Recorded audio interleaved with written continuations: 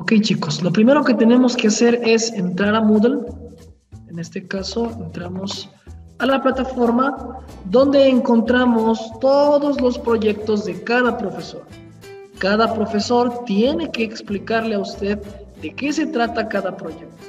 Aquí tenemos el de matemáticas, aquí tenemos el de lengua y literatura que va junto con literatura. Luego tenemos el proyecto de sociales y el que nos compete el día de hoy hablar es el que dice proyecto de Science e inglés. ¿Okay?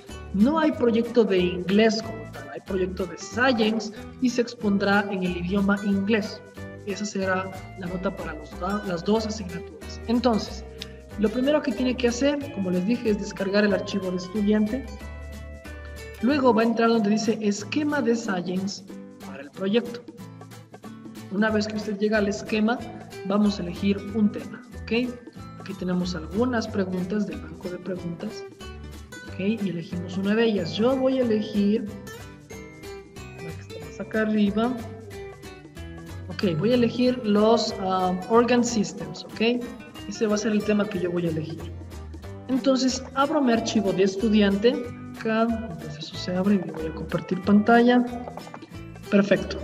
Entonces, aquí tenemos literal A, tema. El tema, en este caso yo les dije, va a ser de organ systems, ese va a ser mi tema. The organ systems. ¿Ok? Los sistemas del cuerpo, los sistemas de los órganos. Ese va a ser el título. B, introduction, la introducción.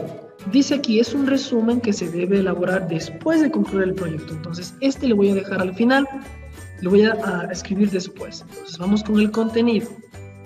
De 2 a 5 hojas. Entonces comienzo. The organ systems are the group of organs that work together. Okay, to have different functions. Okay, for the body. Okay. For example, each organ system has its own function depending on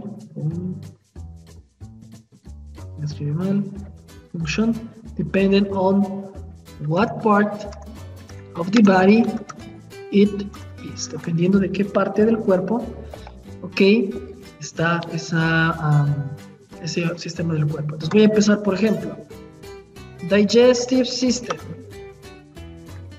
y explico todo lo que tengo en el cuaderno. Por ejemplo, podemos comenzar con el cuaderno sobre el digestive system. Luego, excretory system, y explicamos lo que tenemos primerito en el cuaderno de excretory system. Es una sugerencia que yo les doy, o lo que digo. Luego, respiratory system. Luego, circulatory system.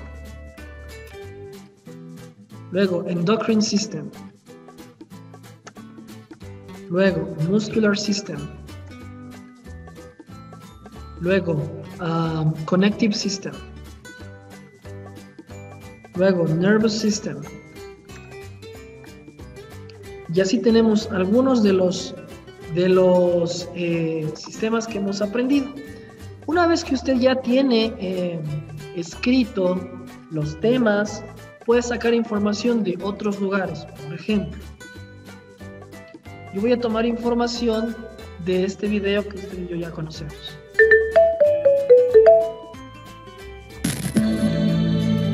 Systems of the human body. Hemos utilizado una serie de videos de este canal justamente para ir aprendiendo las partes de cada sistema digestivo, de cada sistema del cuerpo, perdón.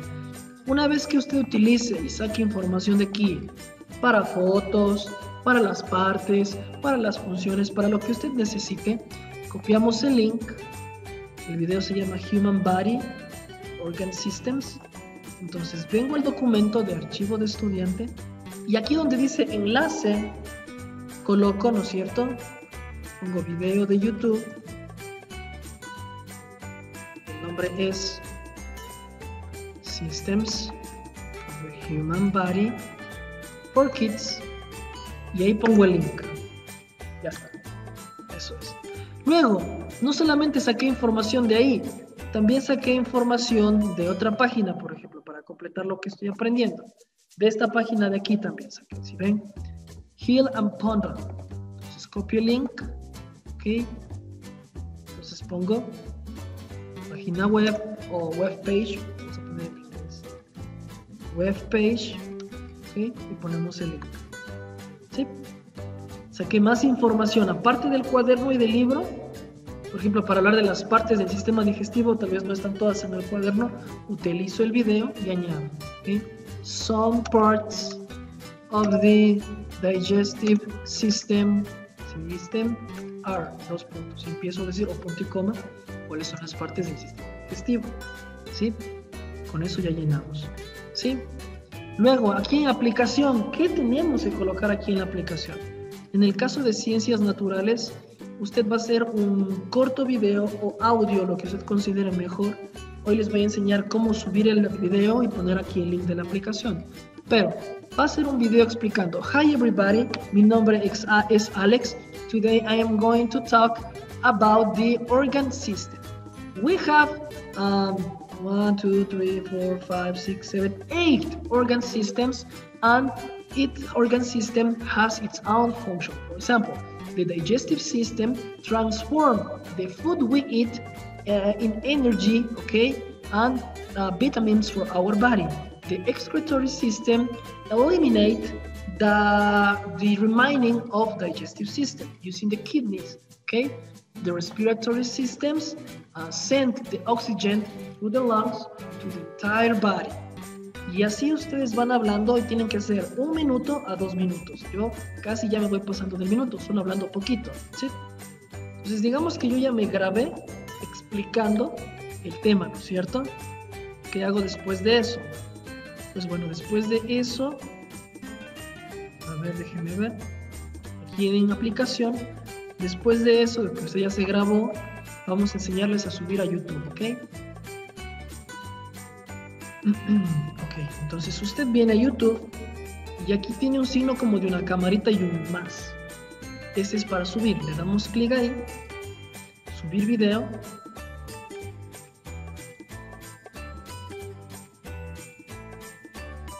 Seleccionar archivo. Yo ya grabé mi video, ya lo tengo listo, está aquí en el escritorio. Aquí está, este es mi video. Pongo abrir. Se empieza a subir mi proyecto, mi explicación, mi aplicación. Le pongo de nombre Application or Science Project. Pongo aquí Organ Systems. ¿Ok? Muy bien. Una vez que se empieza a cargar, usted ya ve aquí este link, ¿sí ven? Ya le da automáticamente el link YouTube. Le damos clic aquí en este cuadradito rectángulo que dice copiar el enlace. Listo, una vez copiado, nos vamos a nuestro Word y ponemos aquí el link de nuestra aplicación. Tan simple como eso. Ahora, ¿cómo ponemos en privado el video para que nadie más vea, sino solamente el profesor? Aquí dice visibilidad. Le damos clic en visibilidad y le ponemos en oculto. ¿Qué significa oculto? Oculto significa que solo la persona a la que ustedes le den el link, en este caso solo al profesor, en el documento de Word, solo el profesor va a poder ver ese video, ¿sí? Y de ahí en más colocamos aquí en guardar y el video empezará a subirse automáticamente solo, ¿sí?